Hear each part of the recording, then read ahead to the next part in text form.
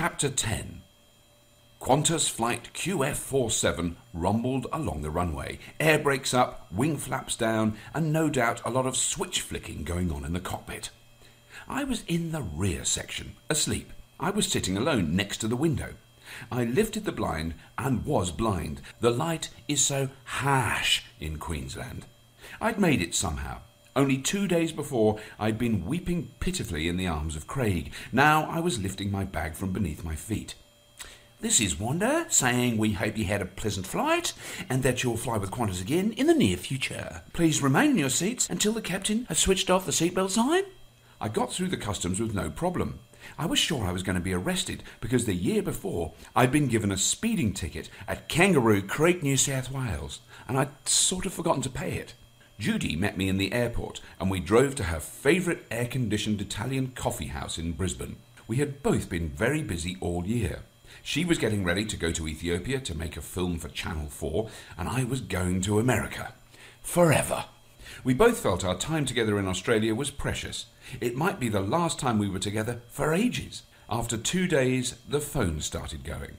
"Hi, Robert. This is Mark Ivner," said a voice so beautifully controlled it was hard to believe it wasn't computer-generated. Mark Ivner sounded like Hal, the computer, in 2001. No matter what was going on, he would always talk in the same lilting, soothing West Coast accent. "I'm the attorney dealing with your work permit. Do you have a moment to talk?" A moment? I had all day. I had an attorney. I couldn't believe it.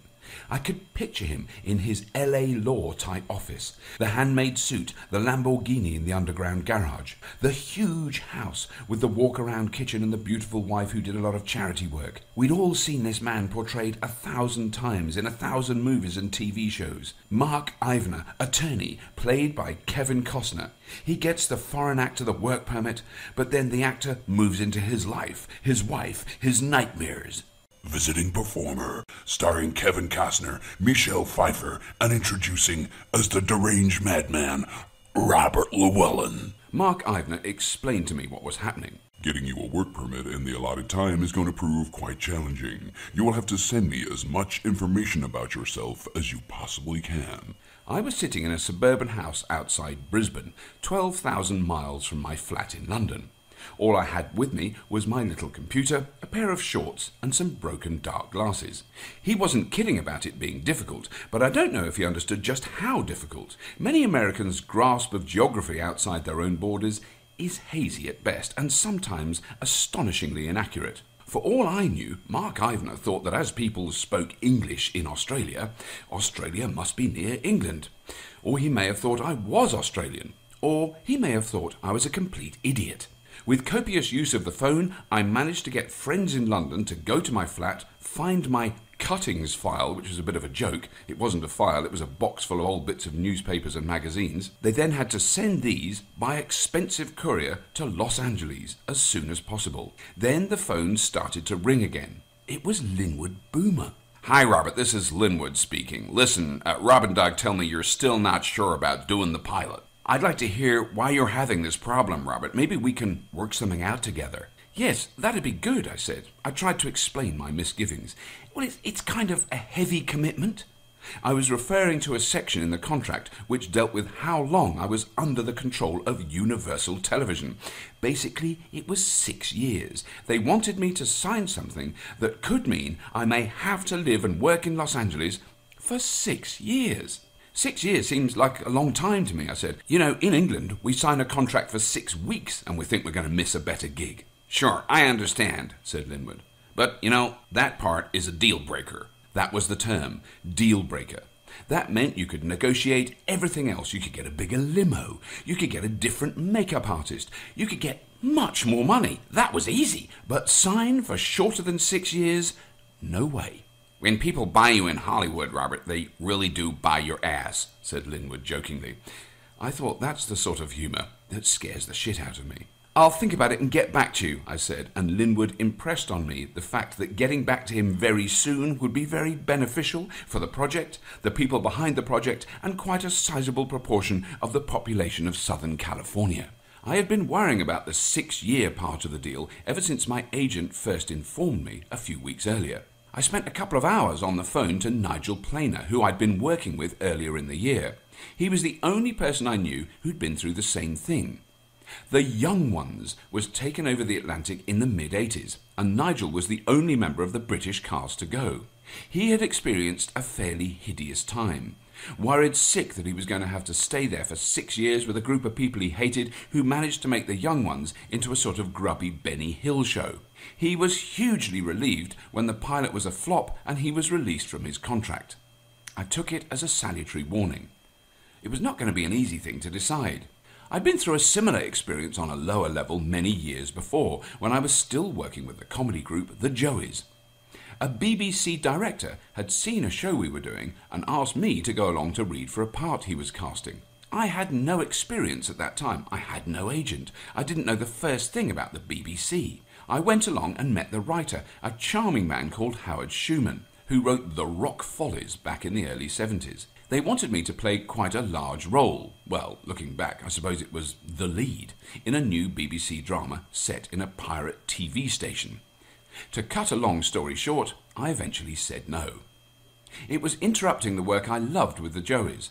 It was upsetting the group dynamics within the company. That's another way of saying we were dealing with professional jealousy in a mature and giving way. In fact, more importantly, I got the impression that the people behind the play just naturally assumed I'd jump at the part, like all actors would. Saying no was very hard. I felt physically sick afterwards, and I regret not working with Howard Schumann, because I think he's good. But I was always glad I said no. Now I was faced with a similar decision, only on a much bigger scale. Mind you, as I kept reminding myself, what a decision to have to make. Do I go to Los Angeles and get paid quite stupendous amounts of money doing a job I already do in England? I live in a fabulous house in the hills, drive a Ford Mustang convertible to work every day, or do I go back to the rain and cold of recession-hit Britain? Or alternatively, do I work in Los Angeles, probably get mugged, maybe get shot, go to an analyst every day, get ripped off, become a gym junkie, use steroids, pump up and turn into a sad sub-Claude Van Damme gym junkie and die of a heart attack while wearing a rubber head at the age of 40? Or go and live on a farm in Gloucestershire with a couple of pigs and a dog and live till I'm 97? Back in Brisbane, Judy and I went Christmas shopping. This was to be my first Christmas in Australia, and Christmas lunch was going to be out in the yard, not on the beach. But I wasn't complaining. Judy's departure to Ethiopia was looming. I was still sweating buckets trying to decide what to do. We went to a seafront hotel in Yamba for a week. Yamba is a very quiet coastal town about 400 miles south of Brisbane in northern New South Wales. Judy's brother and wife were there on holiday. We spent 3 days lounging around on the beach, going for walks along the riverbank, watching pelicans and dolphins. It was so new and clean and tidy. Our hire car was quiet and modern and clean. The sea was clean. The shops were clean. It was just like home and away. Then on the morning of the fourth day, at about 5:30 in the morning to be exact, the phone rang. The voice of the motel proprietor came on. "A call for you from Los Angeles," he said in his home and away type accent. "Hi Robert, this is Linwood. How's it going?" said the super clear voice on the phone. For a moment I thought, God, he's come to Australia to get me. He's in Yamba with a gun. "Okay, Linwood," I said, trying to wake up. I suppose you want me to tell you my decision?" "Sure, Robert, that would be real good." I moaned at Linwood how I was worried about living in Los Angeles, about being apart from Judy and my friends. "I don't think you understand, Robert," Linwood explained patiently. "You're going to be very rich. If this series takes off, you more or less write your own ticket. You can pay for your friends to come visit. You can buy Judy a house in the hills to keep her happy. This is Hollywood, Robert. Stuff happens here." "Yeah, but 6 years," I said feebly. 6 years, nothing. Do you know how much Ted Danson gets in Cheers?" "Yeah, but I'm never going to be Ted Danson," I said. "That's not the point. This is just to give you some idea of what you could get if the show is a hit. Ted Danson gets over $1 million an episode. He does 36 shows a year, Robert. You are looking at the prospect of earning some serious money here. Not only that," he continued with barely a breath, "I know you're really going to get on with the team we've got here. Some really great actors, really nice people who I know you're going to bond with. What it all adds up to, Robert, is being paid a heck of a lot of money for having a heck of a great time. Really, you should do it." "I have to ask the woman I love," I said, surprising myself at the expression. The woman I loved rolled over in bed, looked at her watch and said, sign the fucking contract so I can get some sleep. I'll do it, I said to Linwood. You won't regret it. I'll get my people onto it straight away. We're going to fly you here first class. You'll get a limo at the airport. You will not know what's hit you. It's going to be great, Robert, believe me. I was, I have to say, starting to believe him. I went out on our home and away sun porch, breathed the salty air deeply and felt tingly all over. The sun was just coming up. I watched a dolphin surface behind a fishing boat that was chugging slowly into the harbour. The air was still cool and fresh, but with that special sea tang.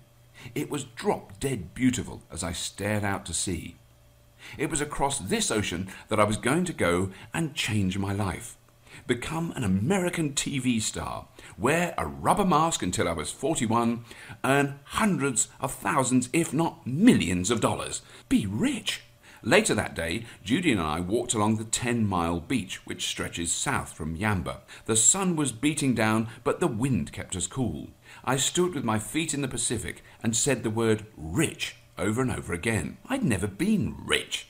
I'd earned money, sometimes more than the national average, but for the vast majority of my adult life, I had lived on virtually nothing. Truly subsistence living. Now, suddenly, in my mid-30s, I was going to be earning huge amounts of money. I was going to be living in a foreign country, and everything I was used to was going to disappear. I knew what real rich people were like. People with old money, seriously rich people, don't appear in TV sitcoms. They don't appear at all. They live in old houses in the home counties, and they shoot things, pheasants mainly. Seriously rich people earn millions of pounds a year doing nothing, because they've got billions of pounds in the bank. I struggled to get my potential richness in perspective. Christmas in Brisbane was a wonderful family affair. All Judy's brothers and their wives and children, friends and relatives, reallys, sat under the house out of the blazing sun. We had a surprisingly traditional English Christmas dinner, only cold, with salad. We had Christmas pud and mince pies, and there was loads of washing up to do. It was brilliant. On New Year's Eve, I flew to Melbourne and Judy flew to London to meet up with her film crew before flying to Ethiopia. I spent New Year's Eve with hundreds of Judy's friends in a warehouse party in Melbourne. It was great, actually. She spent it in a plane waiting on the tarmac at Singapore Airport. I spent 10 days in Melbourne waiting for my work permit to come through. It rained every day. I heard on the radio one morning, "This is the wettest 10-day period in January since records began back in 1850. My suntan peeled off. It was like going back to London. In fact, Melbourne is very like London. It's like Streatham, to be accurate, presumably built at about the same time. The one thing Melbourne has over Streatham, though, is trams, old green rattling things, which can take you all over the city for about 50 pence. They're brilliant and remind all English people who visit just what a good idea trams are and how stupid we were to allow the car manufacturers to destroy them. The subtext in that sentence is worth investigating. On January the 8th, I caught the number 35 tram down the St Kilda Road, got off outside the American Consulate building and picked up my passport. I turned the page and saw what had taken such a struggle to get. An H1 visa, allowing me to work in the United States for a period of 6 months from the 10th of January. On my last night, I went out for a Vietnamese meal with all the friends I'd made in Melbourne. Early the following morning, my mate Wayne took me out to the airport in his battered Honda. It was a great way to start a journey to immense, undreamed-of wealth. Sitting in the ripped seat of a rust bucket car with my bag stuffed on top of a kiddie seat in the back. I got to the airport about half an hour before the flight. I had a first-class ticket waiting for me. You don't have to hang around when you're on first class. I didn't know how rich people lived, but I was prepared to learn. A nicely dressed young man carried my one small bag to the plane for me. I only had to carry my ticket. I was shown to a huge leather seat right up in the nose bit. It was like an armchair. I sat down and was offered champagne. I don't normally drink, but this was just too much. How could I refuse? Before I got over the bubble effect of the champagne, the plane started to move. This is the life, I thought. Get on the plane flies. No hanging around watching people try and stuff too much hand luggage into the overhead compartment. I also discovered why they put the first class compartment up at the front of the plane. It's about 10 times smoother than the back where I normally had to sit. You can barely feel the plane moving. Then I discovered my toiletries bag. You may be able to tell from this that I love flying, which I do, but this was the best. A little leather toiletries bag. I've still got it. It was full of the best gentleman's bits and bobs on offer. Aftershave, face cream, mouthwash, toothpaste, toothbrush. Not a little fold-up throwaway one, a proper posh toothbrush. Nice pongy soap, a little flannel, a plastic thing for getting the fluff off your clothes. I was in heaven. Then they bought the food. Oh boy. I mean, I love airline food when it's on a little tray with little plastic pots and salt and pepper in a paper tube. But the first class food, I couldn't believe it. Dead posh and really nice. What's more, I could help myself to the trolley. This is my big problem with being in posh places. Being served by people makes me uncomfortable. I like serving people, or doing things myself. Really, when I was sitting in the first class compartment, it was as if Crichton was there, dithering and offering to wash up. There were only 2 people in the first class compartment, me and an orthodontist from Beverly Hills who'd been visiting his daughter in Sydney. He told me I had potentially great teeth, but that if I went to see him, he could give me star-quality teeth. I said I didn't like perfect white teeth. I thought they looked fake. He said he would hand-sculpt my teeth so they would look perfectly natural and naturally perfect. The orthodontist and I had 3 members of the cabin crew to look after us, so they weren't exactly stretched. The nice thing about Australians is they didn't give me a second look. They were quite happy to let this scruffy oik help himself to the bœuf de la ladida avec les vege et all les trimmings. I had the time of my life, but as I normally don't drink, I was soon flat on my back, grinning and dribbling slightly, sleeping in my super comfortable, great big lift-your-feet-up leather chair. I was so happy I'd said yes to Linwood Boomer. I could see him in my dreams, waiting by a big door with the word Hollywood written on it. He was always about to open it in the dream and let me see what was there, but he never quite did. The plane landed in Los Angeles 2.5 hours before it had taken off in Melbourne. I started the journey at 12:30 in the afternoon in Melbourne. I arrived in Los Angeles at 10:30 in the morning of the same day. I'd flown across the international dateline, and I'd been flying for 18 hours. I stood in the immigration queue, scratching my head, with that special expression which only happens to people when their internal body clock has completely blown a fuse. No amount of watch-gazing or mental mathematics can alleviate the hollow, burned-out feeling you get after a real long-haul flight. I love that feeling. It's better than taking drugs. I was completely out of it as I handed the immigration official my passport. He looked at my work permit, looked at me, looked at my work permit again, smiled slightly and said, "Welcome to the USA, sir." "Thank you," I said. "You're welcome," he said, and I knew I'd arrived. As I walked out into the main concourse, there were about 300 limousine drivers standing behind the barrier, each of them with a card bearing someone's name. I scanned the cards. Nothing which looked anything like Llewellyn. I was prepared for something akin to Llewellyn, like Llewellyn or Llewellyn. My name has been spelt many different ways over the years, but there was nothing even remotely like it. A huge black policewoman with a massive gun was standing with them. She looked at me and registered my anxiety. She didn't offer to help, just let her hand brush the butt of her gun as she adjusted her belt. I walked past the throng of people waiting for passengers and sat on a seat in the waiting area. The shock of America is always pretty intense. It operates on a higher level than any other country I've visited. Anything can happen in America. You can make it. If it seems hopeless in Europe or Africa or Asia, when you arrive in America, you know immediately it could be possible. That's why so many people want to go there. They've heard this is what it's like, and it's true. People go to America and they do make it. Some of them become wealthy beyond the dreams of kings. I'm sure if you did a statistical analysis, you'd find out it was very few of them. Most people are really poor, as usual, but the atmosphere is utterly infectious. Even the limousine drivers are happy to be working, happy to serve you, and look like they're about to make it big somewhere. "Mr. Llewellyn?" asked a deep male voice. I looked up into the sun-tanned face with perfect teeth and carved sculpture of super shiny hair on top. "Yeah?" I said. "Hi, I'm John. I'll be your driver at this time. Would you like to follow me?" I stood up to discover, although John had a wonderful, deep, smooth American voice, he was a little on the short side. Still, he wasn't letting that hold him back. He picked up my bag and started making his way through the crowd. I was on my guard. I've been around. This looked like the oldest trick in the book. Read the label on my luggage, ask me to follow him, then pull a gun on me in the car park, put me in the trunk of the limo, drive out to a desert ranch full of psychopathic killers, nail me to the floor and gang rape me to death over a period of 3 weeks. I checked my luggage. There was no label on it.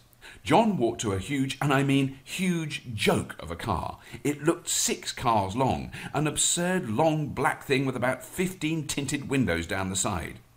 It was the cliché. It was the stupid stretch limo, which is so embarrassing now, so out of date. I mean, let's face it, a stretch limo is now, and always was, and always will be, a tosser's car. John popped the trunk, put my bag in, and opened the door for me. I was sleep-starved and feeling so weird that I couldn't help giggling a bit. I almost expected to see Michael Douglas sitting in the back, having a blowjob and buying Rio Tinto zinc like it was going out of style. He'd be wearing a $5,000 suit with his hair slicked back. He'd be Gordon Gekko. Robert, I want you to find out everything you can about Universal Television while you're there. I want to buy them out. I want to suck them dry, chew the fat out of the motherfuckers. I want to own their goddamn balls. Yes, Mr. Gekko, sir. The limo was empty, huge and lonely looking. Can I sit up the front with you? I asked rather sheepishly. Sure, Bob, said John. No English person could call you Bob that quickly. I slipped into the spacious front seat. John started the huge car up and we hissed along the concrete roads. John had lived in LA for 20 years. He seemed to have done everything, worked everywhere, and of course driven everyone. I had Ellen Barkin in here yesterday, he said as we pulled out of the airport onto a huge 5-lane freeway. She's a very beautiful lady and very charming. Is that right? Oh yeah, I've always had a soft spot for Ellen, I said, settling into the huge comfy seat and slipping on my dark glasses. Of course, one of the perks of this job, Bob, is that I get to find out where everyone lives, he said. I could take you to Ellen's house, introduce you maybe. Oh yeah, I said, suddenly panicking again. He had to be a serial killer. He knew where the stars lived. He kept a little black notebook next to a knife with a jagged edge. I would be the only person who could save Ellen. I'd run to her house, a police helicopter shining a light on me from above. I'd fight John to the death. I'd be injured. She'd visit me in the hospital. The black doctor would say I might pull through. Ellen would cry. We'd kiss. Ah! Within minutes of being in Los Angeles, I had slipped into movie land. Everywhere I looked seemed so familiar, and although I'd been there on 2 previous occasions, this familiarity wasn't from past experience. It was from the movies, the thousands of films we've all seen, filmed on the streets of Los Angeles. Tall palm trees, wide roads, absurdly stretched limousines, big black pickup trucks with massive tyres, convertible Rolls Royces with the roof down, bust-up old Buick station wagons full of migrant workers wearing blue nylon peak caps. We drove over South Central LA at speed. It doesn't look like much. Row after row of red-roofed houses, the odd palm tree, and every few miles a massive building with no windows, which is an air-conditioned shopping mall. In the far distance, the gleaming, glittering towers of downtown LA. It is a frightening town. It is a depressing town. It is a town of the most cruel contrast between wealth and poverty, but it is exciting. However jaded and old-world and European I try to be, I can't help my pulse rate increasing when I'm there. I felt so vibrant and alive. Maybe it was due to the fact that I'd been through a time warp, but I have very clear memories of the first few hours of each trip to Los Angeles. By now, John had found out all about me. So, what's this series you're making? He asked. It's not a series, it's only a pilot. It's called Red Dwarf. Red Dwarf? Yes, that's right. Red Dwarf. Yes, it's about a spaceship. So it's not about dwarves? No, it's set on a spaceship called Red Dwarf, 3 million light years from Earth, going the wrong way. Red Dwarf. Yeah, that's right. This was a very American phenomenon. There was something about the title that a lot of Americans couldn't quite latch onto. They are terribly verbally politically correct, and using a term like dwarf makes them flinch. It's a bit like us using the term spazzo. It's just not done. If an American actor said to you, "I appear in this show called Red Spazzo," you'd blanch a bit, wouldn't you? I would. Red Dwarf. John was still stuck on this. Actually, Bob, looking at you, you are perfect for a project I'm working on. This was it, I thought. He was a psychopath. His project was my grisly murder. It's a movie about a pool service operative. He goes to all the stars' homes and cleans their pools, and he has sex with all these women. I thought about casting him as French, but I think English would be better. The project is with Ted Rinvalkalatz, the guy who did Bunny Killers last year. May I send your agent a script? Sure, I said, and gave him my agent's card. We drove through Hollywood, across the hills, and into the valley. This was the home of Universal Studios, where you can do the Universal Studio tour and see Miami Vice shootouts, and Jaws comes to try and eat you. We drove up a steep tree-lined drive and pulled up in front of the Universal Sheraton Hotel. Immediately there were smartly dressed men opening doors and trunks and palms as I carried my own very small bag into reception. I bid John farewell. He told me to expect his script at any time. I'm still waiting for it. I checked in and got the lift with a huge man in a suit and a very small blonde woman. The woman turned out to be Dolly Parton. She smiled at me.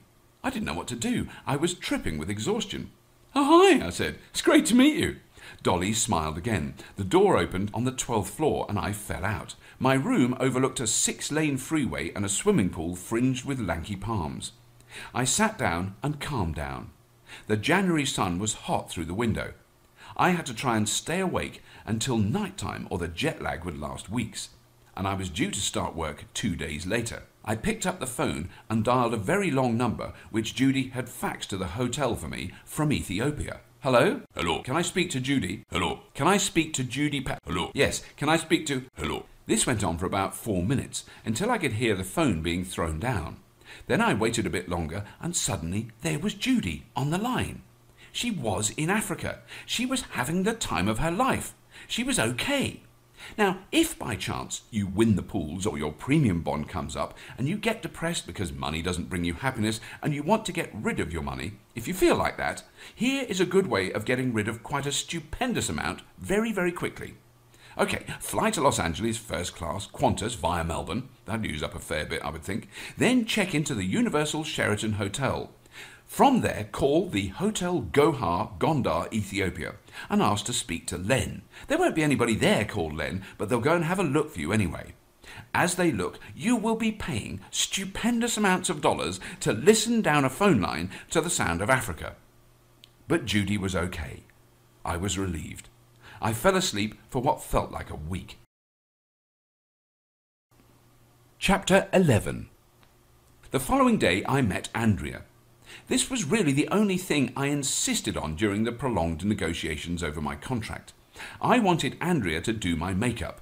She knew me so well and knew how to look after me.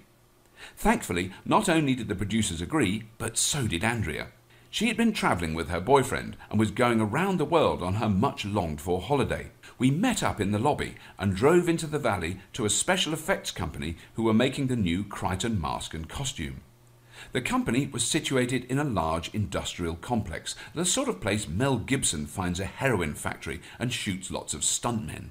The special effects boys were great. So like their English cousins, enthusiastic and fast-talking, living in a world of in-jokes and technical explanation. "We're going to do everything in our power to make sure you are really incredibly comfortable, Robert," said the man with the beard. "So first, we need to do a full body cast." In an effort to make me incredibly comfortable, I had to stand and be covered in plaster of Paris bandage again and be incredibly uncomfortable. The glamour of first-class travel and luxury hotel suites was suddenly knocked into focus. I was here to work. I was here to wear rubber, and there was no way of getting around that. I stood still and started to take in the surroundings. This was the company who made Spock's ears, phasers which could be set to stun, the little flip-top box that Captain Kirk asked Scotty to beam him up with. They made the weird wraparound glasses for the black guy in the new Star Trek that I still hadn't seen. They made guns and spaceships and all manner of weird bits and pieces for dozens of movies. A man who looked like he was in Easy Rider entered the workshop. He was going to make my new mask. I got very involved in the discussions as to how it should work, how much of my face should be exposed, and if I could keep my own nose. The battle of the mask was to continue for many days, but the man who made my mask, who I only met once, was a real genius, and a fast genius. When Andrea and I got back to the hotel that evening, Rob and Doug had turned up, delirious with jet lag. They had been working flat out on editing the British series, so they were tired before they even set out. They sat in the lobby of the hotel, drank large schooners of lager, and grinned at everybody. "It's amazing, I think," said Rob. Yeah, said Doug. On Monday morning, the cast and crew of Red Dwarf gathered inside the vast studio of Stage 43, Universal City Studios. The space was twice the size of Shepperton, which is big enough. The sight that made us gasp was the set, an exact replica of the British set in every detail. The floor plan was exactly the same, the fittings, everything. It was absolutely remarkable. A man of about 6'7" walked up to me. He looked like an ex-basketball player. He was an ex-basketball player and the stage manager. He shook my hand firmly and introduced himself as Elvin Ivory.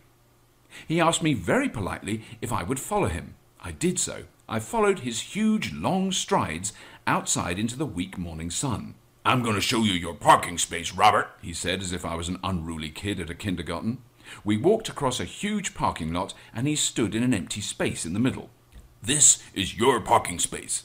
If anyone else parks here, you come and tell me, and I will personally kick their ass. And if you park anyplace else, I will kick your ass. You understand?" "Yeah, sure," I said, trying to sound local and cool. "There's only one problem." "What's that?" snapped Elvin. "I don't have a car." Elvin was silent for a moment. He chewed his lips. Then he said, "Robert, I don't give a damn if you have a car or not. This is your space, and if any other motherfucker parks his motherfucking car here, I want you to tell me. You understand?" "I understand, Elvin," I said. I followed Elvin back to the studio. As we walked down the canyon between the huge buildings, he pointed to a smaller building which looked like a block of flats. "That's your dressing room over there. It's got your name on the door, Robert Llewellyn." Elvin clearly didn't like leaving anything to chance. He was to continue to remind me of my name at regular intervals. In the studio, more and more people were gathering, men in suits mingling with scruffy-looking arty types.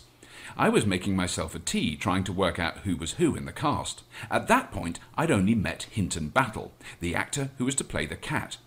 His similarities to Danny were amazing. He was an actor and dancer. He'd been in dozens of Broadway shows. He'd won awards. He'd worked with Diana Ross, with Madonna. A slim man shook my hand. "Hi, Robert, I'm Chris Eigman." He had one of those sharp, funny, what I take to be New York intellectual accents. Chris, I discovered, is from Colorado, and he was playing Rimmer. I immediately warmed to him. He looked like an alternative Rimmer. Good casting, I thought to myself. I recognized him from a film called Metropolitan, which I'd seen a couple of years earlier, about posh kids in New York, in which he was very funny. "Hi, Robert, welcome to Hollywood. I'm Linwood," said Linwood Boomer. He wasn't short or fat. He didn't wear glasses. He was handsome, athletic-looking, and Californian. He shook my hand vigorously. I stared into his unusually bright blue eyes and wondered if his name really was Linwood Boomer. I always had a suspicion his name was Pete Jones or something, but a daft Hollywood agent had told him a name like Linwood would get him more gigs. Linwood used to be in an American series called Little House on the Prairie, where he played a blind boy. His eyes are so bright blue, it was easy to see how he got the part. You can never quite believe he's actually looking at you. "Meet Craig Bierko, he's playing Lister," said Linwood as he guided me towards a tall, handsome man who I'd taken to be the director or a writer or someone like that. Certainly not Lister. "Hi, Bob," he said. "Great to work with you. I've watched all the Red Dwarf series. I think you guys do an incredible job." So this was Lister, a tall, handsome white man. When I discussed this with Rob and Doug one evening in their office in Shepperton, they'd been under the impression that Lister was going to be a short, tubby Hispanic actor. That seemed to fit the bill, but clearly the Americans had worried that portraying a Hispanic man as a dirty, lazy, but very humane slob would create a negative reaction in the Hispanic community, or something. In some ways, it's the same Hollywood paranoia behind the fear that Middle America wouldn't understand British humour, or a Liverpudlian accent. It's rubbish. If you can understand someone from Mississippi, you can understand anything.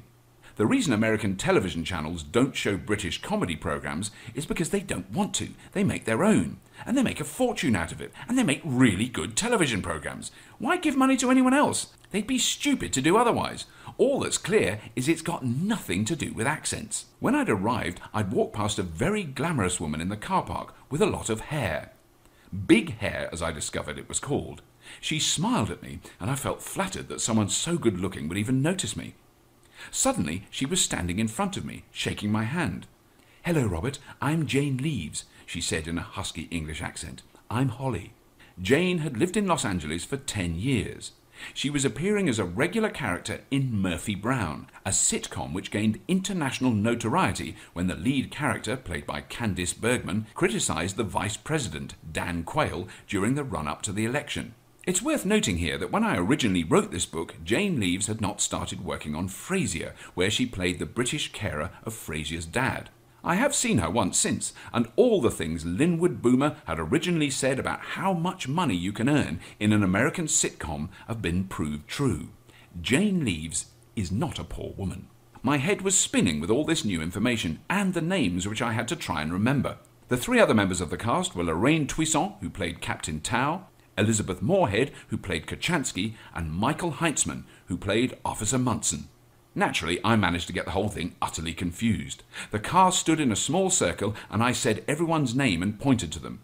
Hinton, Jane, Craig, Chris. I got Craig and Chris the wrong way round. I was so confused about the fact that they had the same names as their English counterparts. My brain had gone on short time, and I decided that the coincidence was too great. It must be Rimmer played by Craig and Lister played by Chris. "I'm Chris, that's Craig," said Chris Eichman patiently. He patted me on the back. "You're confused, aren't you, Robert? But you're working in Hollywood now, though. It's important you remember everyone's name. I'll be testing you from time to time." People started to sit down around a long table in front of the set. Most people seemed to know where to sit. I couldn't work it out, so I hovered about looking for help. Elvin Ivory noticed this and pointed to a canvas director's chair with my name emblazoned on the back in red applique. "Robert Llewellyn," he said as he tapped the chair. I couldn't believe it. I had my own chair with my own name on the back. Like in Hollywood, except it wasn't like in Hollywood. It actually was in Hollywood. I sat down but kept turning round to look at my name. I showed Rob and Doug, who were sitting down the other end of the table. They stood up and showed me their chairs.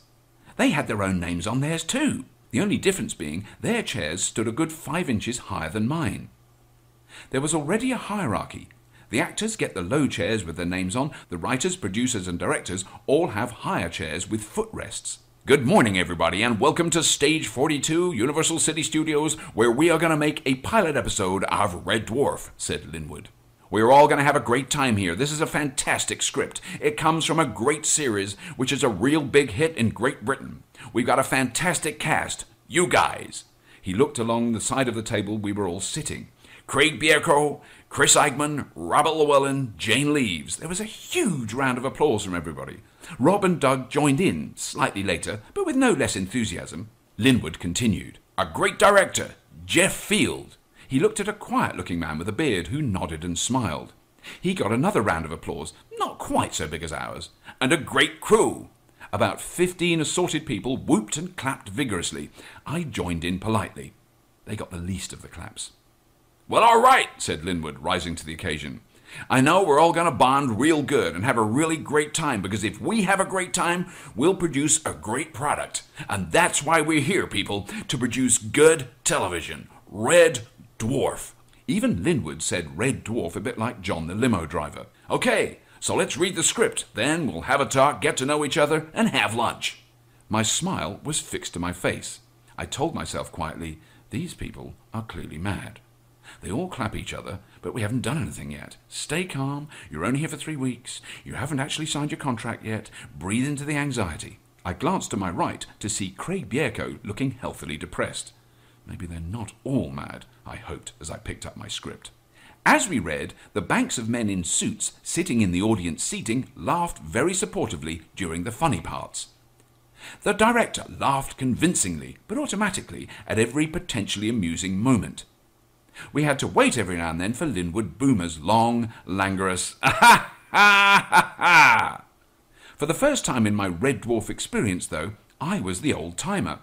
I knew my character backwards. Everyone else was struggling with theirs.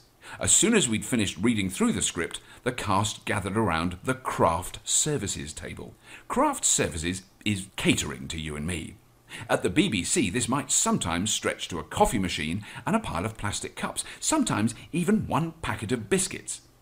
In Hollywood, there was always a huge table freshly stocked with regular coffee, decaf coffee, 15 different sorts of tea, herbal and regular, Danish pastries, donuts, a massive bowl full of candy bars, bowls of fruit like they have in adverts, chewing gum, bubble gum, lollies, mints, muffins, which are like small Christmas cakes, and a fridge full of every sort of soft drink, fruit juice, cola and mineral water you could possibly imagine.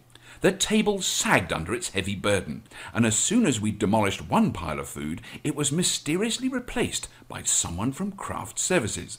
"So what do you think of the script, Robert?" asked Hinton.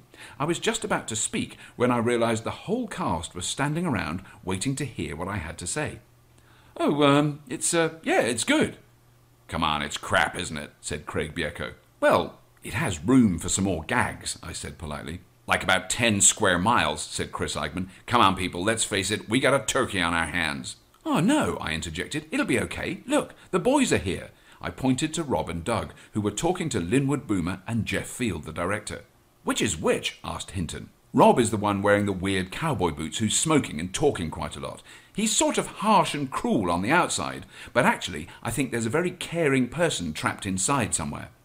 Doug is the one with the limp who is talking less, but listening very carefully. He's more caring and considerate at first glance, but I have the suspicion he is an absolute rock on the inside. It was like a scene from a 30s backstage movie. The cast were all grouped around to hear what I was saying.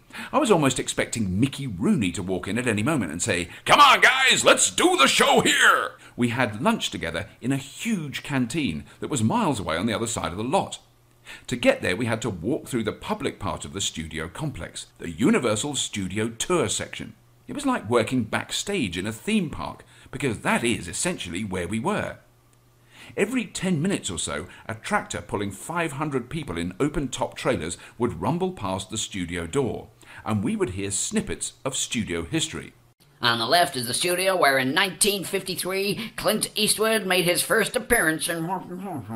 The canteen was not full of movie stars, but every now and then someone would walk past who I recognised from some sitcom or other which had been shown in England. Of course, being proper actors, my fellow cast members knew who everyone was, what they were in now, what they had been in, what they were hoping to be in, how much they got paid, which agency they were in, and which team they batted for. We spent the afternoon blocking out each scene in the most relaxed and happy manner. The whole setup was so calm. As actors, our every whim was catered for. There was absolutely no pressure on us to do anything. Jeff Field, the director, came up to me at one point as I was trying to learn the first couple of speeches I had to do. "Robert, maybe we could go through this opening scene at some point, you know?" "Oh, sure, I said as I jumped up, my normal reaction from 3 series of Red Dwarf in England. No, there's no rush. You come over whenever you're ready," said Jeff. I was slowly learning that all the hierarchies I was used to did not apply in America. On the set of a British TV programme, the director is boss. Everyone works around them. In America, it's the producer, who is often one of the writers as well. Linwood Boomer was that man. Jeff was just the director and seemed to be more or less at our beck and call. The actors seemed to be the ones in charge. When we'd been over the show once, Linwood showed up, and we all went through it again for him. He looked like a worried man when it was over. He looked yet more worried after Chris Eichmann and Craig Bierko both had a little word with him, quite rightly, because they thought their characters were being short-changed. I kept quiet, because from where I was standing, Crichton had all the best lines, the best gags, and the best routines. The other unexpected bonus was that I knew most of my lines already, because I'd learned most of them before. This was the odd thing about the script. Although it did have Linwood Boomer's name on the cover, I recognised a lot of the lines from the first episode of the British version. I'm not saying that Linwood should have written a completely new show. He wasn't claiming to have done that either. It was an adaptation of the original script, but as seemed to happen so often, it lost some of its original sparkle. The first week was spent very calmly going through the script, blocking out each scene, eating Danish pastries and drinking coffee. At one point, when I was making an entrance into the sleeping quarters, Jeff Field stopped me and asked me why I kept ducking as I walked in through the door. "Don't get me wrong, Robert," he reassured me. "I like it, it's cute. But why do you do it?" I explained that I had to, or I would knock my head on the top of the door frame. Jeff and I stood under the entrance. The top of the door was a good 6 inches above my head. I had been on the set about 3 days before I realised it was about half as big again as the British set. It looked exactly the same, but it was bigger. This tends to be the rule across America. Everything is bigger, but you still behave as if you're in cramped old Europe and you duck your head. It was a metaphor for the whole experience for me. I was in a country where everything was bigger and different, but I still behaved the same. It was going to take me a long time to adapt. In the evenings after rehearsals, Hinton and I would generally go to the 24-hour gym, which was just down the road, have a big workout, and then go out to dinner and stuff our faces with high-fat food laced with colourings, flavourings and E-numbers. Delicious. Hinton was an amazing guy, born and bred on an army camp in Kansas. His father was a middle-ranking military man. Hinton didn't hear the word nigger or even know what it meant until he went to Washington when he was a teenager and his dad was posted there. He was called one by another black man on the street. We discussed the possibility of the series going ahead and what we would do. "I'm happy to live on the coast," said Hinton. "I've been in New York too long." "I don't know if I'm happy about it or not," I said. "Hey man," said Hinton, "get in touch with your feelings." I tried to. I said, "Well, I don't like London that much, but it's a bit scary here. It feels like this is the filter where all the mad people get stuck. People get shot for bumping into another car at the traffic lights." "Listen, Robert, we don't all have guns. I never had one. It's not that crazy here." I tried to believe him. I tried to feel at home in this weird world. Hinton told me how he had lived in New York for 20 years, and the worst thing that ever happened to him was being hit by a speeding bicycle. "I'll tell you what, though, Hinton," I said, having one of my ideas. "I've always wanted to drive right across America. How about, if the series goes ahead, I meet you in New York, we buy some heap of shit big old car, and we drive across together?" "Whoa," said Hinton, laughing deeply in that special way only black men can. "Okay, like, I know I said not everyone is crazy and carries a gun, but I meant like in New York and L.A. If you and I drove into some towns in the Midwest, we'd be in deep shit. In one place, if I was driving, the police would think I'd kidnapped you, so they'd shoot me. If the police didn't shoot me, some honky redneck would shoot you for being a nigger lover. Then, in another town, if you were driving, the police would think I was kidnapping you, so they'd shoot me again. If the police didn't shoot me, some honky redneck would shoot you for being a nigger lover. If we come back here, baby, we fly. No way am I driving through the crazy shit in the middle." On the Friday night of the first week, all the men from the cast went out for a meal together at a branch of the California Pizza Kitchen. We had designer pizzas all round. I had a smoked chicken, pine kernel and spinach pizza, with Gruyere cheese and ham, sun-dried tomatoes, sliced dill cucumbers and mayonnaise on top. I think that's what it was. It didn't really look like a pizza. It looked like something you'd make for yourself late at night when you were stoned and had a terrible attack of the munchies. Within 5 minutes of meeting these men, I knew all about them, who they lived with, who they loved, who they hoped to love. They were incredibly open about their private lives incredibly quickly. There's ups and downs to this, of course. The negative side being the man who stands next to you in the queue for the plane, who will be telling you about how his mother was shot dead in Toledo, Ohio by a masked bank raider, how his wife left him for her lesbian psychoanalyst, how his child has stabbed his teacher in a dispute over pornography in the classroom, and all this before you hand in your boarding pass. On the other hand, you could say that the American attitude is normal, and the English are a bunch of sad, repressed tossers who would rather be run over by a tractor than express a genuine emotion. I leave you to decide. On Saturday morning, I stood in the foyer of the hotel with Andrea and her boyfriend Mickey. I had hired a car and we were going out shopping. That's what a lot of Californians do in their leisure time. They display bumper stickers like "Born to Shop" on the backs of their cars. I am very bad at shopping, but I was prepared to give it a try. We had originally expected to go with Rob and Doug, who were desperate to get out and see Los Angeles, having never been there before. They had either been asleep in the hotel or on the set since the day we arrived. I knew things were not happy with the production, but I wasn't sure how unhappy. Rob and Doug were in the Big Black Tower for the weekend, working with what sounded like 300 comedy scriptwriters. That sounds close enough to hell for me. For those of you not familiar with Universal Studios, the Big Black Tower is just that. At one end of the hundreds of white-roofed studios that make up the lot is a very tall black glass tower. This is where all the offices are. I never went in. I don't think actors are allowed anywhere near it. Suddenly, Andrea grabbed my arm and pointed out of the hotel doors. A huge black truck stroke station wagon stroke tank, which would make a Range Rover look like a toy, rumbled into the car park. I had hired this car through the studio. I said to the hire company that I wanted one of those jeepy things, so you're sort of high up and can see over other cars. It was a Ford Bronco something or other, a monster, but a luxury monster.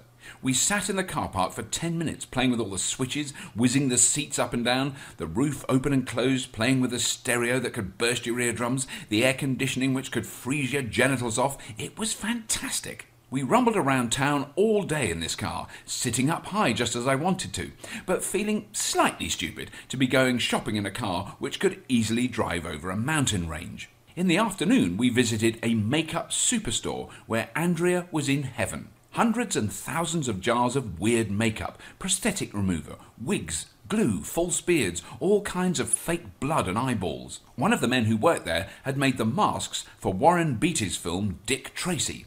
The workshop at the back of the store had an extraordinary collection of rubber bits and pieces used in films. This place seemed to supply everyone in Hollywood, including the foam which made Crichton's head.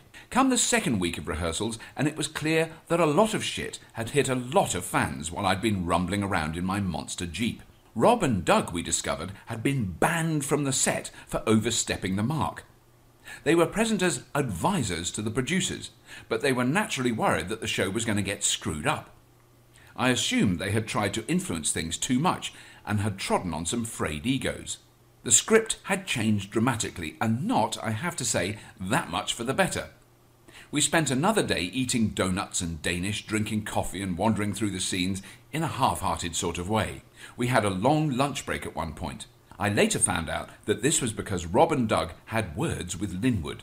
I don't know what those words were exactly, but I don't think that they were the sort you'd go to a church to hear. Early the next morning, a script was slipped under the door of my hotel room. I opened it, read it quickly, and started laughing. It was funny, and I knew why. The comedy boot boys had got tooled up and were cruising the mean streets looking for trouble. They were attempting a coup, spreading propaganda amongst the masses. It was thrilling. I met up with Hinton in the foyer. "This is good shit," he said, waving his copy of the script. "Who did this?" "The comedy police," I said.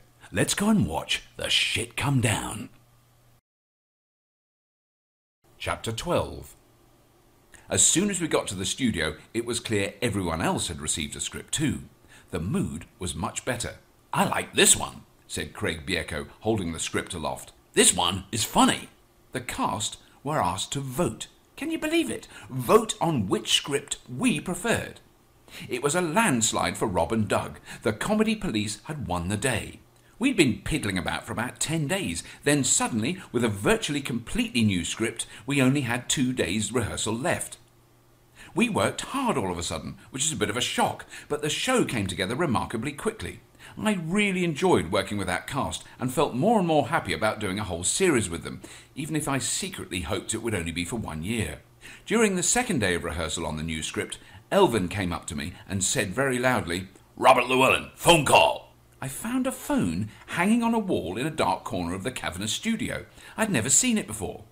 "Hello?" Hi, Dal, it's me in Ethiopia. You're not going to have plastic surgery, are you? "Sorry?"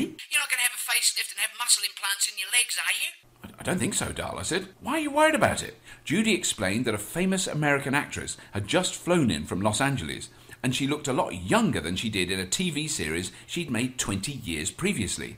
Judy was worried that if we lived in Hollywood, I'd get all sucked in by this and have facelifts and hair transplants. I tried to assure her I wouldn't, that the people I was working with were really natural and I was bonding with them.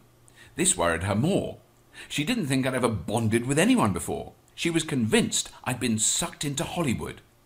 She asked me if I'd been jogging. I said I hadn't, but I was thinking about going. This really upset her, and she started crying. Elvin called me from across the studio. "Robert Llewellyn, on set, please." It's very difficult to be supportive to your partner at a time like that. I couldn't imagine where she was, so far away and in such a strange place. Judy knew LA better than I did. She'd worked there a lot in the past as a circus performer and acrobat. I'd never been to Africa, let alone Ethiopia. My mind was a blank when I tried to imagine what she was going through. I said goodbye and rejoined the cast. I told them about my disturbing phone call and was showered with sympathy and support. I've never been accepted into such warm, embracing, bonding love so quickly anywhere on earth before. English actors can be a bit gushy or lovey, as I've said, but we don't have a patch on the American variety. The women were virtually weeping as I told them how much I missed Judy. The men embraced me, thanking me, telling me that knowing me, especially in my troubled time, was really important to them. I was touched. I was bonding, but mainly with the men. I didn't do any of the bonding with women that can get you into trouble with your long-term live-in regular partner. The women in the cast were great. I really liked them, as sisters. Lorraine, who played Captain Tower, was a lovely woman. She hadn't had sex for a year. I didn't know what to say. Elizabeth Moorhead, who played Kachansky, had sex every night. I still didn't know what to say. Michael Heitzman, who played Officer Munson, could vaguely remember having sex in the 1970s, but he didn't think it was up to much. By this time in the rehearsals, we all seemed to know everything about each other. This is the upside to loveydom. I never felt lonely in Los Angeles, and I know from previous experience it can be a very lonely town. Just to balance out the whole California is full of natural people who relate to each other on a meaningful level notion, I need to relate the story of the Zeppelin invasion. The 25 women who came into the studio on the day before the pre-record were unbelievable. In the American pilot, there was a sequence where Lister showed Crichton a hologrammatic device which hides the fact that his bed is a total mess and contains an illicit cat. As any Red Dwarf aficionado will know, this is Frankenstein, the cat that is a distant ancestor to the cat we all know and love. The hologrammatic images Lister could use to cover his messy bed were his bed all neat and tidy just like Rimmer's, and another where a semi-naked beautiful blonde woman lay in a languorous pose on his bed. We arrived for rehearsal to find the studio full of women who had what seemed to be large, tightly stuffed pieces of IKEA furniture attached to their chests. I was completely dumbstruck. All the women auditioning for this part had undergone breast implant surgery of mind-boggling proportions. They wore super skin-tight, bright yellow t-shirts, but they didn't look real. They looked like Barbie dolls. They all had big hair, which is a thing English women just don't seem to have.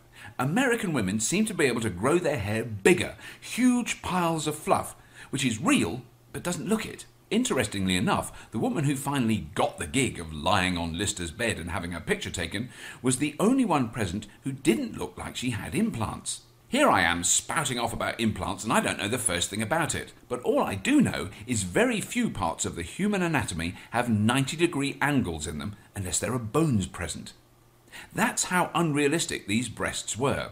Vertical down the chest, 90-degree angle forward, vague breast-style shape, 90-degree down, then an aerobically super flat stomach. I asked the male members of the cast if they found a woman with massive pumped-up breasts sexually attractive. They all denied that they did. I have since met all their girlfriends and I can state that they were being fairly honest. Not a silicone implant amongst them. I still don't really understand why these women did this to themselves, but then there's a lot of things that men do to themselves I don't understand. There's even a few things I do to myself. So there you go. Suddenly, on the pre-record day, it was like work again. I was up at the crack of dawn.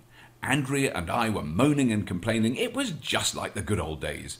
On went the mask, and the new Crichton smiled right across his big square head. It was so comfortable. No rubber around my mouth or nostrils. There was no glue close to my eyes.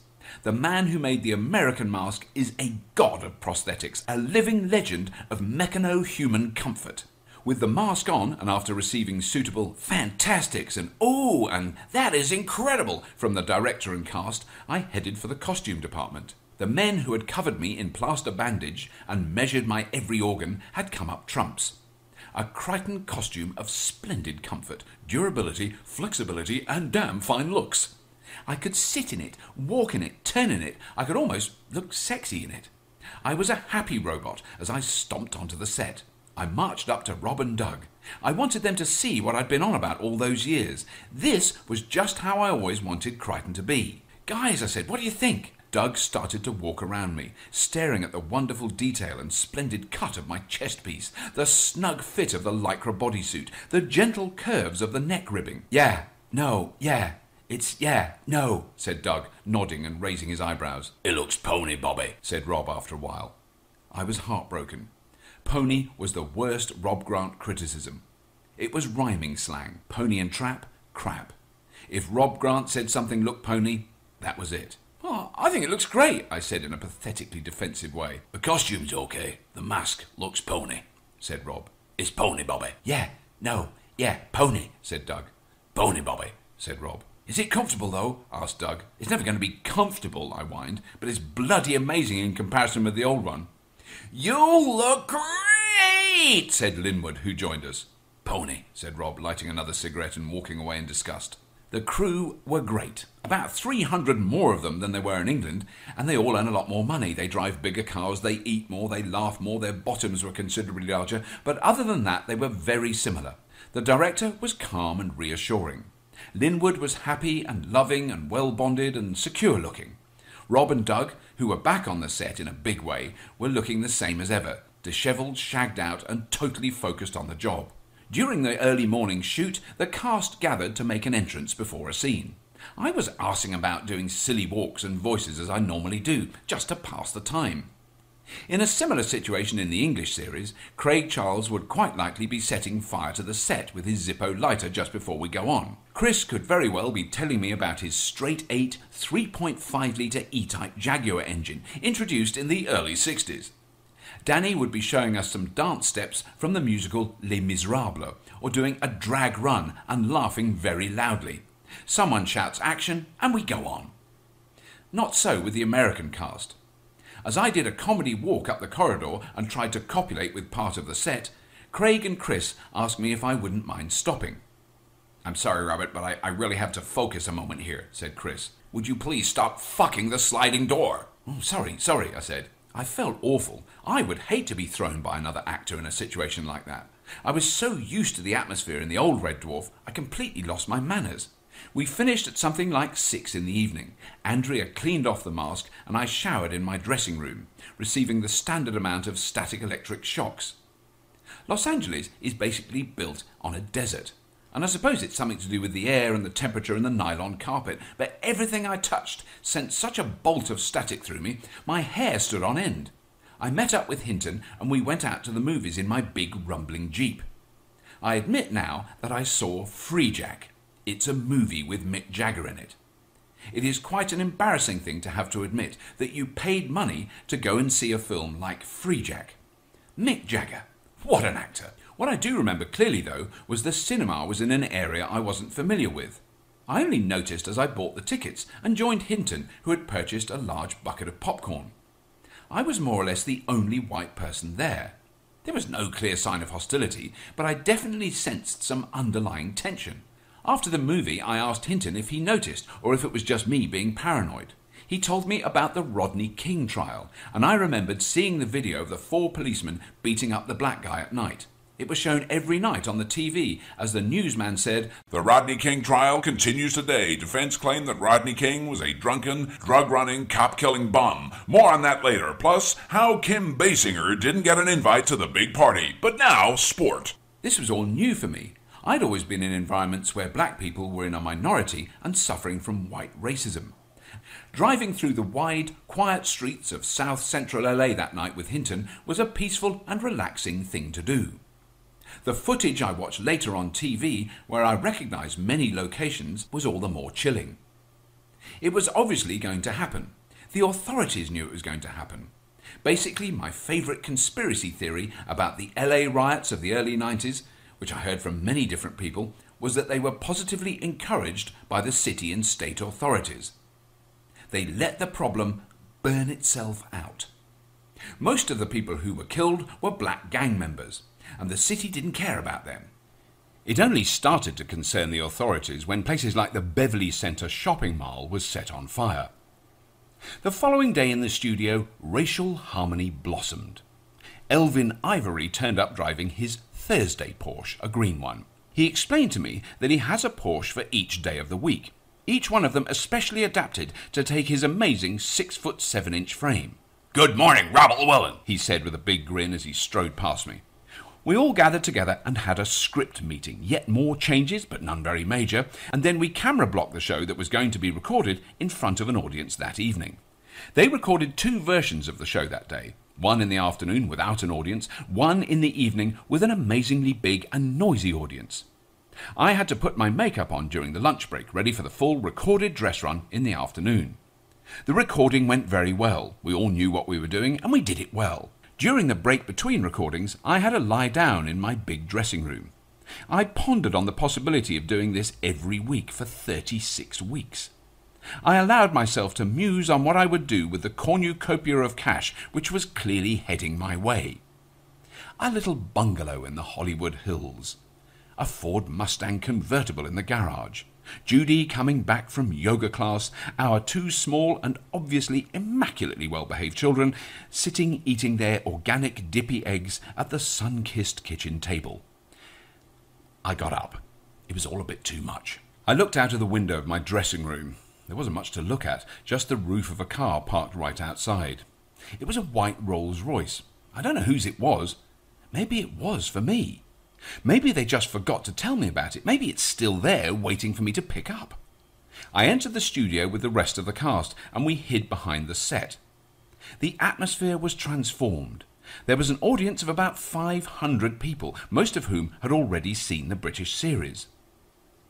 We were introduced one by one, and I have to say, and it's not often this happens, and I'm normally very humble and I never hungered for stardom, but I have to say that the crowd went apeshit when I walked onto the set. Crichton has never received such a welcome from such an enormous audience. I admit it was rather pleasant.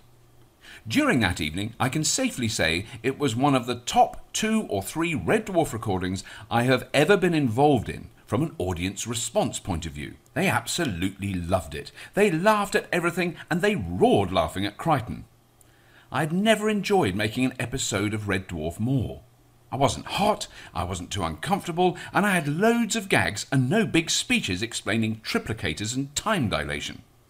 When the audience had finally cleared the room, the men in suits from NBC television, the broadcasters who were due to pay for the series, and the men in suits from Universal Television who were due to make the series all came up to meet me. I've never shaken so many hands in one evening in costume. People literally queued up to have their pictures taken with me. At one point, I stood next to a very rich man in a very expensive suit and pulled a face into a camera. He shook my hand and said, "You are going to be a major star here, Robert. Fantastic performance." I don't know who he was, but he looked to be at the very top of his game. You cannot be that confident, have that many people waiting on you and listening to your every utterance if you're just the kid who works in the mailroom. I thanked him and saw Rob and Doug looking at me. "Bobby," said Rob as he hugged me. "Well done, Mum. We've done it. Fantastic." Doug gave me a big hug. Yeah, Bobby, great, yeah, he said. "Hey, are you the popular one tonight, or what?" "Yeah, it's amazing, isn't it?" I said, grateful to talk to people I actually knew. "They're all going crazy about you, Bobby," said Rob. "They must be fucking delusional." He grinned and gave me another hug. Elvin Ivory walked up and embraced me. My head came up to his tummy button. "Robert Llewellyn, you were great. That was a really funny performance. Listen, the boss of NBC was in tonight. He loved it. I'm telling you, I've been in this business a long time. I'm telling you, this show is going to run. I'm telling you, Robert Llewellyn, you are going to be a star." I thanked him. I thanked everyone. I was very well brought up. I'm polite. Andrea came up to me and told me I had been clear for 15 or 20 minutes, and how come I hadn't run screaming into my dressing room to get the makeup off. She couldn't believe what was going on. The whole studio was full of people embracing each other, patting each other on the back. Elvin was passing around peak caps with "I rode the Red Dwarf" embossed on the front. Champagne bottles popped. Linwood gave me a plastic cupful. "Robert, what can I say?" he said. "You were really amazing. I can't tell you how proud I am to have worked with you. This show is going to run. You know, I can feel it, man. And you were so good, so funny. You worked so damn hard. It's incredible, man. Did you hear the audience? They loved it, man. Hey, listen, are you pleased I talked you into it?" I told him I was very pleased. I drank my champagne and hugged the cast. We all kept hugging and kissing and drinking champagne for what seemed like ages. I eventually stumbled somewhat groggily back to my dressing room with Andrea. She peeled the mask off very quickly, and while she was busy, there was a constant flow of people coming into the room. The cast, the director, Rob and Doug, Linwood. I was sitting in my Calvin Klein briefs with a shredded rubber head on, looking like E.T. after a car wreck. No one minded. It was party time. We all retired to the lobby of the hotel. Waiters brought more and more champagne. Linwood and Rob and Doug seemed to have made up. Jeff Field was inviting me over to his house to ride some of his polo ponies. He came to England regularly to play polo. He'd even played against Prince Charles. I don't know much about polo, but I know it's not a cheap sport to take up. I learned that Jeff had been directing a series called Night Court for many years. He was a seriously rich individual, and he had that seriously rich way of sitting and talking. Getting to bed that night took me ages. There were so many people to say goodbye to, so many addresses and phone numbers to swap, so many people to promise to keep in touch with. It took me about an hour to work my way towards the lift in the hotel lobby, but I was seriously knackered. I collapsed with exhaustion at about 3 a.m. and felt sorry for Rob and Doug, who had to get up at 8 and fly back to London to complete the edit on Series 5. I was woken at 9 the following morning when my phone rang. The man at reception told me I had a call from Herb Greenstein. I hadn't got a clue who he was talking about, but Herb Greenstein was put through. Hi, Robert, this is Herb Greenstein. I saw you last night in the Red Dwarf pilot. You were fantastic. I'm just ringing, no strings attached, really informally, to see if you had representation here. He was an agent, and he was after my arse. I've got an agent in London, I said, trying to speak through the dead vermin on my tongue.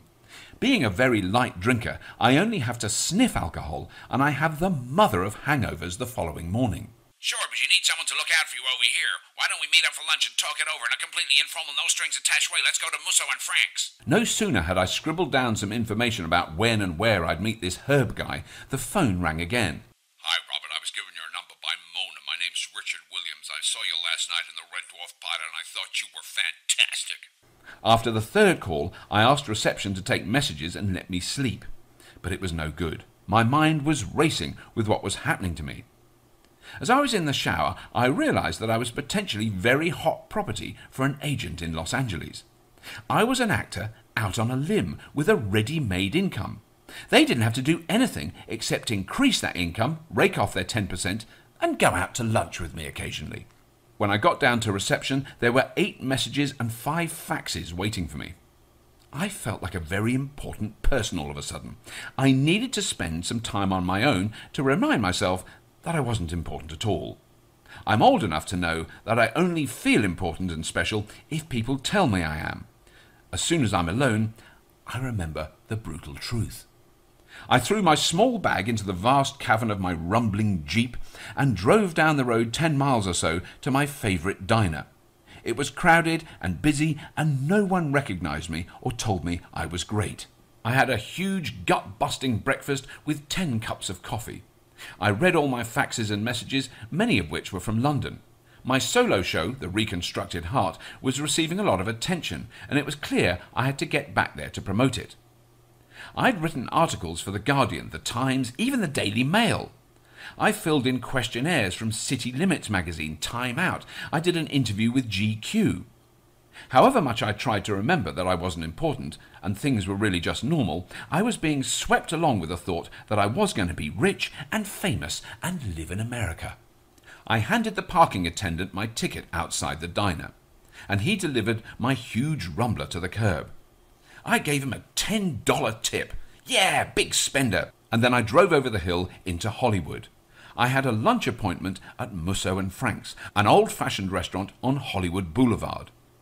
I was meeting Herb Greenstein, the agent who'd woken me up. Robert, said Herb. It's great to meet you. Herb was waiting for me at a table near the door. We then both moved to a small, dimly lit cubicle at the back.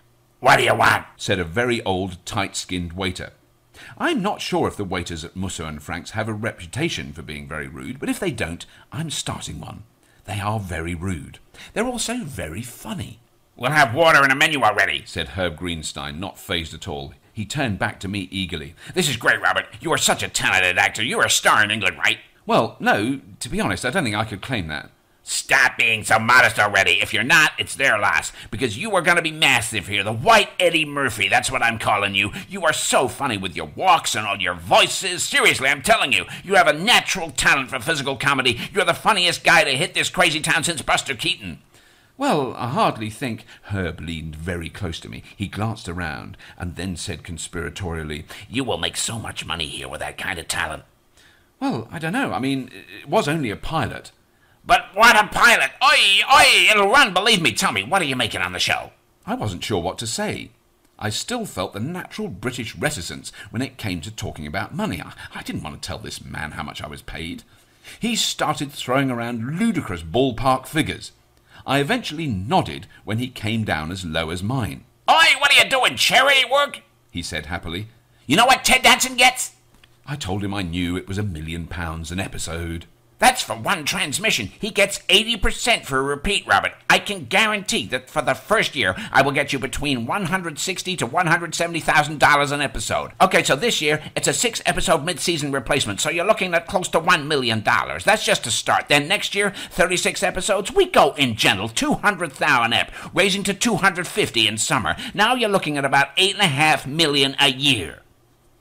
He paused and stared into my eyes, presumably looking for signs of delight.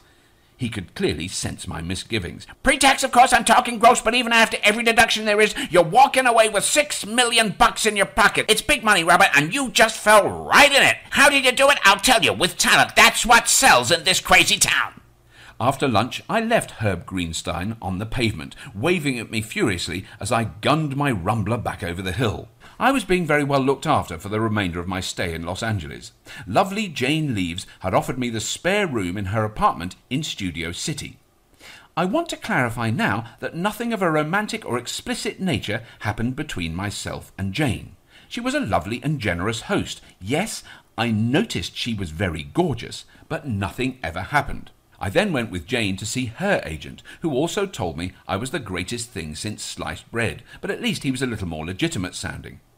He worked in a big black tower on Sunset Boulevard in a company called CAA. This was a huge agency that looked after thousands of actors, some of them really famous. So, you want to live in L.A.? He said cheerfully. Not really, I said, but I will if I have to. You have to, Robert, because that show is going to run. Right, I said. If you ever want to talk about representation, you know where I am. Give me a call. I guess you've been chased a bit, huh? I nodded. Don't worry about it. You'll do good. You are hot property now, Robert. This always happens when there's a new talent in town. This town is talent hungry, and you have got buckets to sell. On the way out to a restaurant that evening, Jane told me her agent never bullshitted. He was a straight-down-the-line guy. We met up with the rest of the cast in some really shishy place, the name and location of which I truly can't remember, but the food was brilliant. The waiters were dead trendy, and it cost a fortune.